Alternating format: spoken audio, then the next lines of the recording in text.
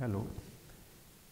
The main advantage of microfluidics, especially for applications in analytical chemistry, biotechnology, and chemical processing, it stems from the fact that one can control the size of bubbles or droplets precisely so as to be able to create monodispersed bubbles or monodispersed droplets, emulsions, etc.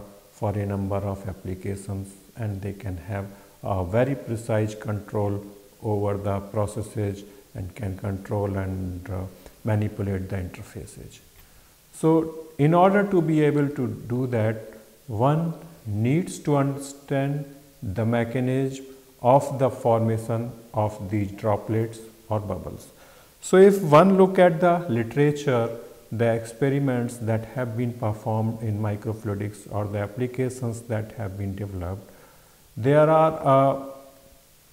is a lot of work that has gone through in understanding the formation of bubble and droplets.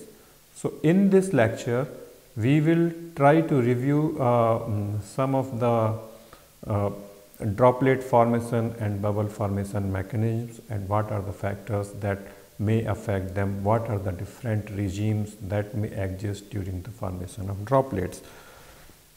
So, as I said, that many processes that are relevant to microfluidics, they required very highly controlled formation of interfaces, that is bubbles and droplets. One example is formation of dispersions. Now, this can be achieved, or this has been achieved by the design of the channels. So, as you will see that number of channels that are of relevance in microfluidics, they are rectangular in nature, and this is achieved by, say, T junctions. So, in the T junctions, the continuous phase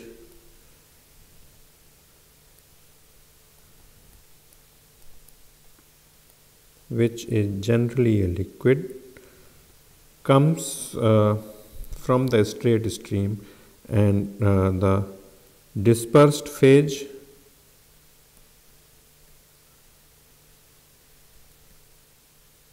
enters from the arm, and the size of these two channels D and let us say D dash, they may or may not be same. The channel depth may or may not be same. As you might have seen or might realize that a number of applications, especially because of the ease in manufacturing, number of applications in microfluidics, the channels are rectangular or square in nature. So, most of these channels are rectangular or square. So, one of the configuration that is often used is T junction. A variation of T junction is say Y junctions.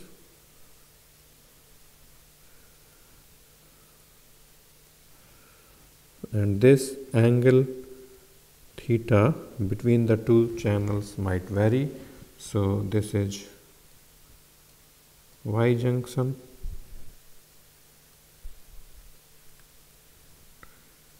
And another approach that has been used to generate flow is known as flow focusing device. So, for example, the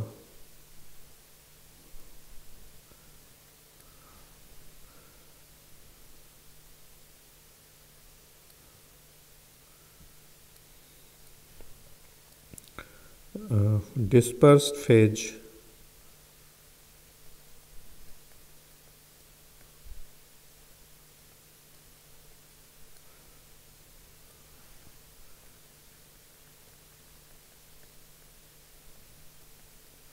comes from the center and the continuous phase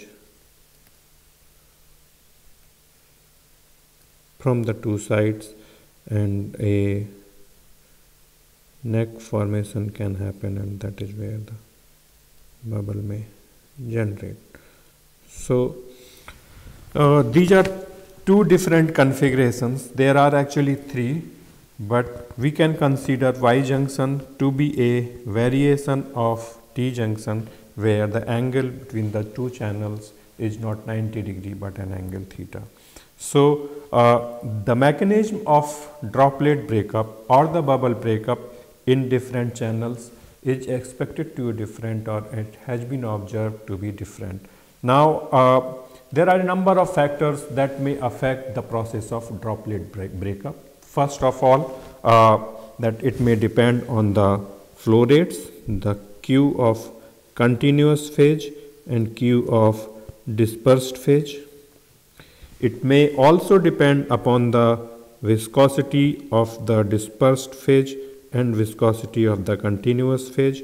Now, viscosity of the dispersed phase, if it is gas bubbles, then the viscosity of the dispersed phase can be negligible.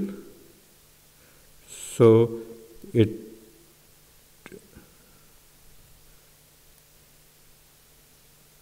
when gas, right, negligible. It may also depend rho D and rho C, but it generally is not observed to depend on such parameters. It may also depend on D, D dash and other geometrical parameters.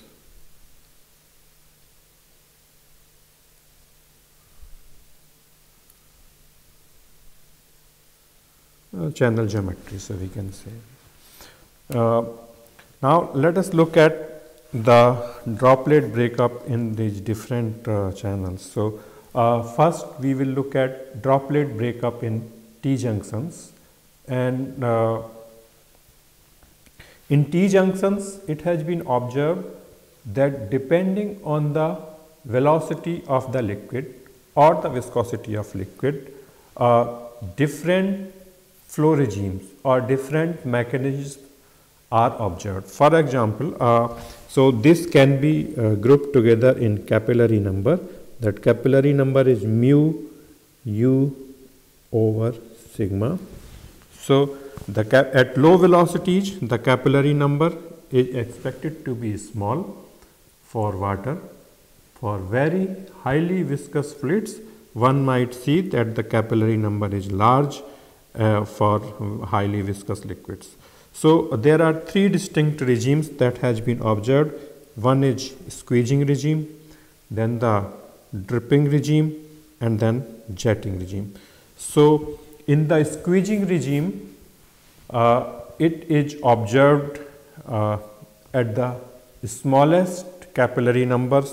So the capillary number less than 0.01 or 10 to the power minus 2. You might want to clarify what is this mu. Mu is mu dispersed or mu continuous. So the mu dispersed is not so significant here. It is mu continuous, which is used in the definition of capillary number. So at low values of capillary number, the squeezing regime is observed. The dripping regime, it is determined by the shear stress or by the interplay of the shear stress and the interfacial tension. The balance of these two forces will determine the size of the bubble. And in the jetting regime, what one gets is a long jet of the two continuous fluids. So the thickness of jet or thickness of this thread is determined by the viscosity ratio of the two fluids. Okay. So let us look at the squeezing regime. The squeezing regime, it can be described in a number of steps. So, in the first step, as the liquid enters from the T junction and it starts forming a neck, slowly this develops because the flow is from left to right in these cases. And as the droplet enters, it grows in size. Once it grows in size, the necking occurs, or this interface, the size of this interface or this distance keep decreasing, and eventually the droplet breakup occurs. So this region is squeezed. So the 4 steps that we have listed here, that first the liquid penetrates the main channel and then forms a blob, because the flow of the continuous liquid or the continuous phase is happening in this direction. So this deforms or this moves the interface towards the downstream direction, and this blob moves towards the downstream direction. Then slowly a neck is developed, and this neck will depend on the flow rates of the two fluids, and then eventually this neck elongates, the bubble or the blob becomes longer, and the neck becomes thinner and thinner, and then it breaks up and the droplet or the bubble is generated. Now in the dripping regime, the process is same, but one can see that necking does not occur at the junction itself, but further downstream. So this is not determined, as we will see that the breaking or the necking process is not because of the flow rates of the two liquids or the two fluids, but rather the shear stress balance. Okay, so this is a typical picture of the dripping regime. And then the third one is jetting regime. So in the jetting regime, what one observes that this the liquid thread becomes longer and longer, and eventually this the necking or the droplet generation happens because of the capillary instability. So this particular experiment have been observed at higher capillary number Ca is equal to 0.05, and the previous one at Ca is equal to 0.035. Okay, so most of the applications where the viscosity of the liquid or the dispersed phase is not very high. So for the gaseous for all the applications of the water and so on at low fluid velocity, which is generally the case in microfluidics, the capillary number is small. So it is important, or the squeezing regime is the most important flow regime. So low capillary number, as one can see, the capillary number is ratio of mu u over sigma, or the ratio of mu u by length scale. So mu u over d divided by sigma over d. So it is ratio of viscous stresses or viscous forces to interfacial stresses, and one can see that at low capillary number the interfacial stresses will be dominant and the shear stress will be relatively lower or smaller than the interfacial stresses. So it has been observed experimentally that L, where L is the length of the droplet,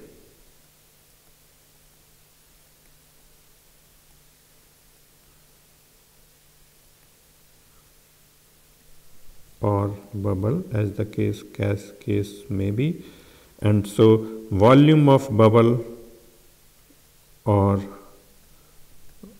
volume of the droplet, that is proportional to the L, because there will be a constant thickness liquid film surrounding it, as we have seen in Taylor flow, examples of Taylor flow. So now it has been observed experimentally that the length of this bubble, or L by A, is proportional to or equal to 1 plus alpha, the ratio of the flow rates of two phases, the volumetric flow rate of discontinuous phase and the volume flow rate of continuous phase.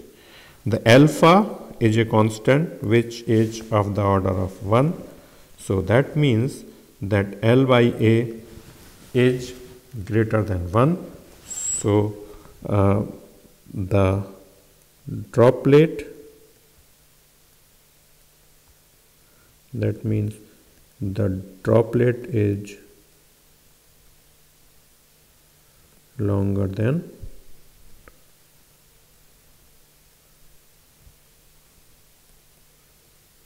channel diameter. Now, this relationship has not been observed that it is always true for the entire range of the ratio of the flow rates. It has been seen that for small values of flow rates, or say for this ratio, when this ratio is 1, L is observed to be a constant. So, if we plot this picture on a graph where x-axis is the ratio of the two flow rates and the y-axis is the non-dimensional droplet or bubble length, then one observes from experiments this kind of curve where we can have two asymptotes. So at low values less than 1, one observes that L by alpha or L by A is equal to constant, and at high values of flow rate ratios L by A is linearly varying with the ratio of the flow rates. Okay, so now let us look at the this in further details. So if we look at the steps of the bubble formation again in the squeezing regime or the droplet formation, what happens that the discontinuous or the dispersed phase enters from here, and because of the flow it will if there is no flow then it might grow this way, but because of the flow it starts moving in this direction, and then eventually it envelops the main channel.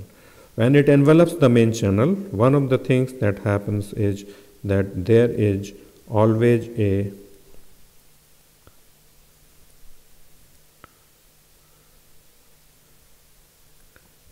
small opening between the wall and the interface. Let us say this is small opening as thickness epsilon, and because this restricts the flow of the continuous phase, so the pressure builds up upstream. Now this forms this a blob or this blob is of typical size is A, where A is the size of the channel, and let us say B is the depth, the channel of a rectangular cross section, so B is the channel depth. And if the dispersed phase flow rate or the discontinuous phase flow rate is more than the continuous flow rate, then the droplet keeps elongating, otherwise it detaches. Okay, so this has been given that the elongation length, the droplet will grow. So in a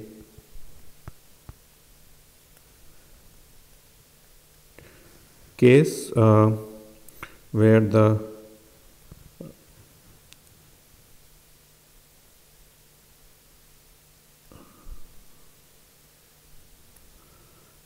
if let us say this is the neck D, or a clearer picture of neck will be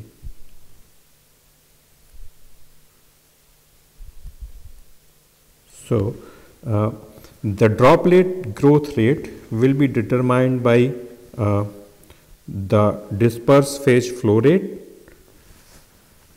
which is and divided by the cross sectional area. So the cross sectional area is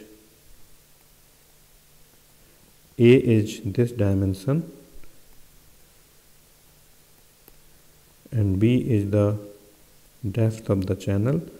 So the rate at which the droplet grows is Q displacement over AB, and the neck shrinking rate, the rate at which once this neck forms and let us say that this thickness of the neck is D, and this shrinks with A when the dispersed or when the continuous phase pushes this neck, then the neck sinking rate is continuous phase flow rate divided by the channel cross sectional area.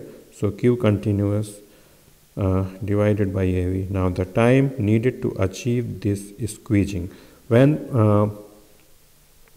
the neck will shrink, or when the neck shrinking rate is the velocity, or it is say it has units of meter per second, and it also have units of meter per second. Now if the continuous phase flow rate is more than the dispersed phase flow rate, then as soon as it develops, the neck develops, the dispersion happens. Actually this neck will never be able to grow, and what one will have is a picture like this.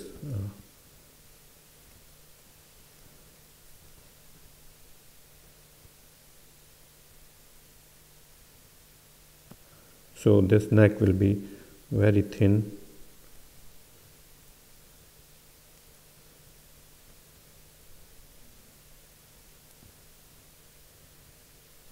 Because the rate at which it grows, it is shrinking faster than that. So this will be the picture when Q dispersed phase is less than Q continuous. So this is Q continuous, and the flow rate here is Q dispersed, and in this case the neck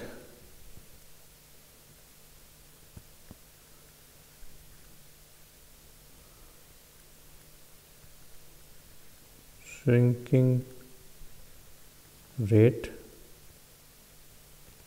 which is proportional to Q continuous, is greater than the droplet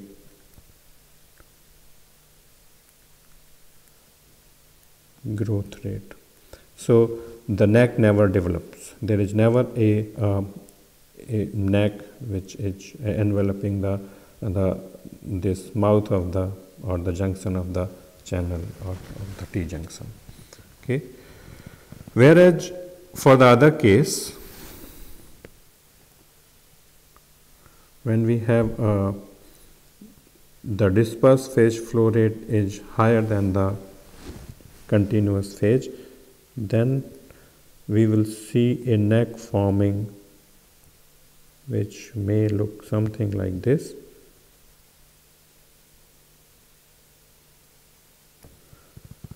So in this case, Q continuous and Q dispersed. The dispersed phase flow rate is more than the continuous phase flow rate.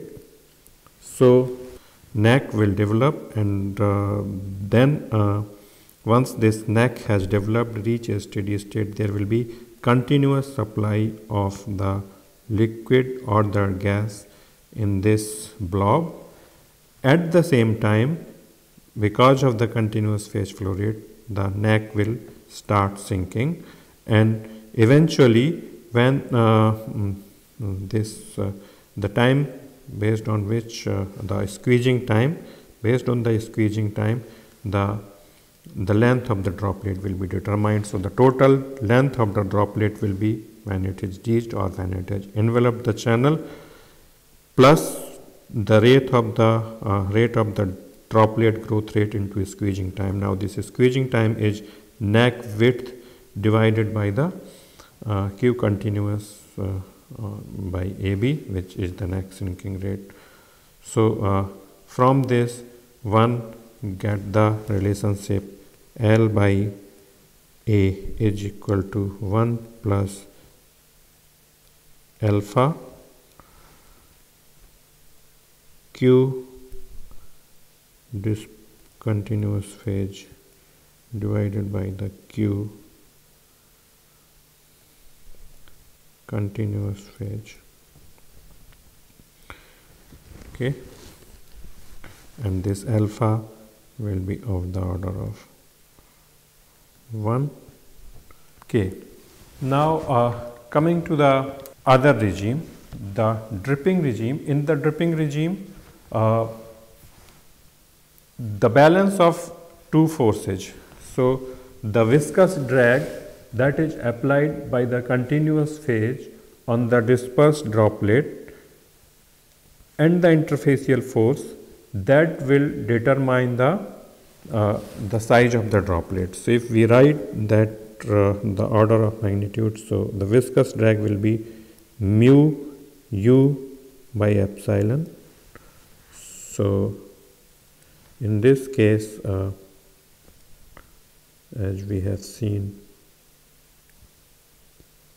that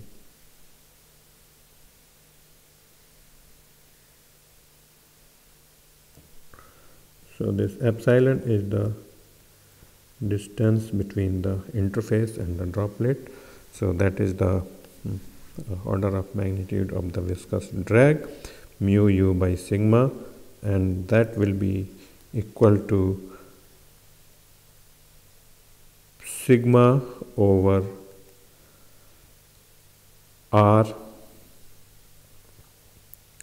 R is the radius of curvature, and from this one can have an order of magnitude of that r is equal to sigma epsilon over mu u. And from this relationship one can calculate the volume of the bubble. So this is the dripping regime. Okay, we do not have further relationships for the droplet volume in the jetting regime.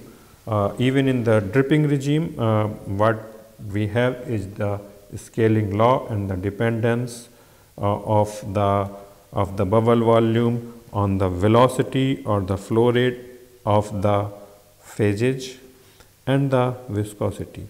Now, it has been observed that in the squeezing regime, what is important to note here, that in the squeezing regime, the volume of the droplet does not depend anything else except Q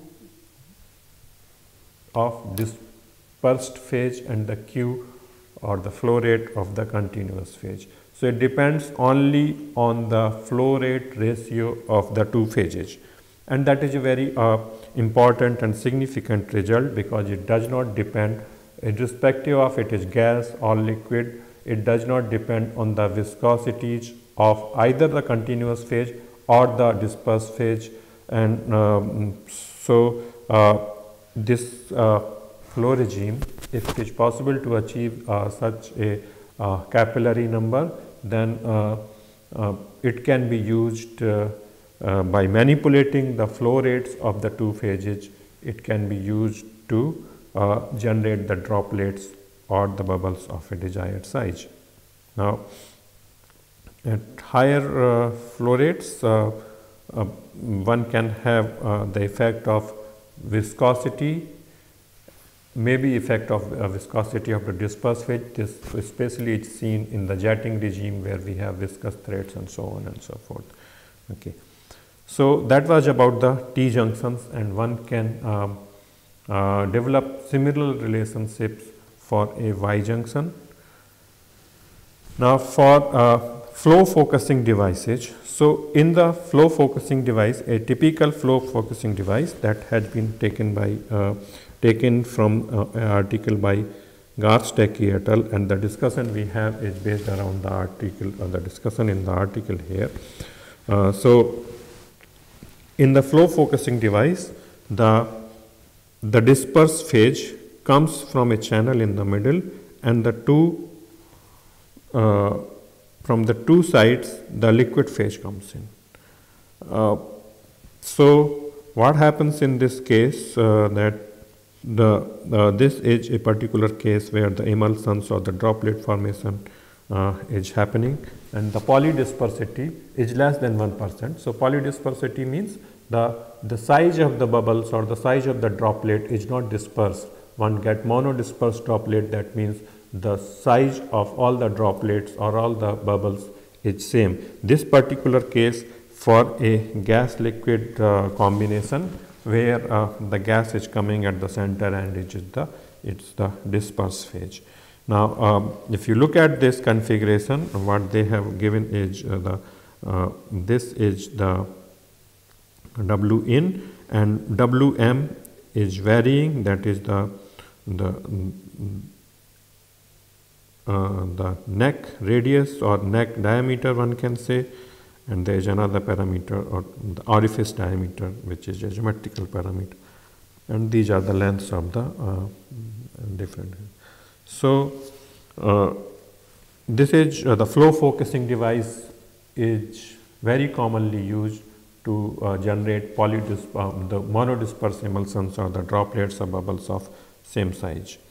Now there are three steps that have been identified in this.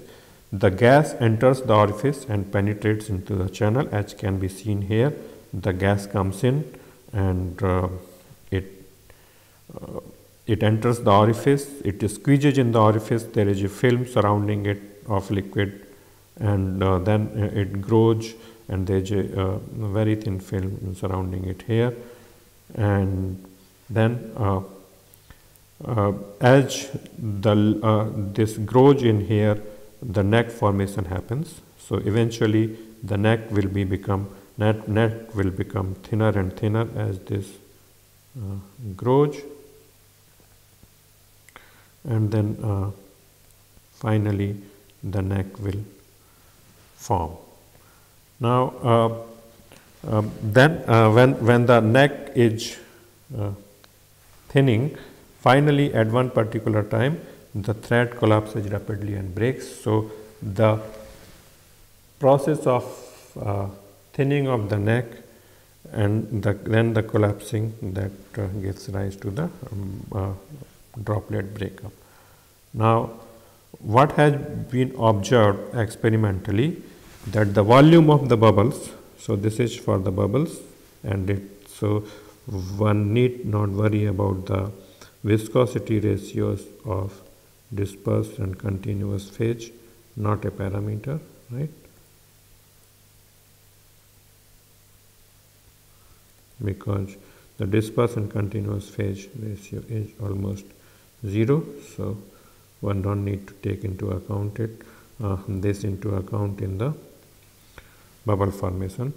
So one see, or what they have observed, that the experiment from the experiments, the volume of the bubbles is proportional to the pressure of the gas stream, and at these flow rates pressure, the gas Reynolds number, if one calculates, then it will be in the laminar flow regime, and one can say that this pressure will be proportional to the gas flow rate from the Hagen-Poiseuille equation. So anyway, the volume of bubbles is proportional to the pressure in the gas stream, and it is inversely proportional to the product of the flow rate.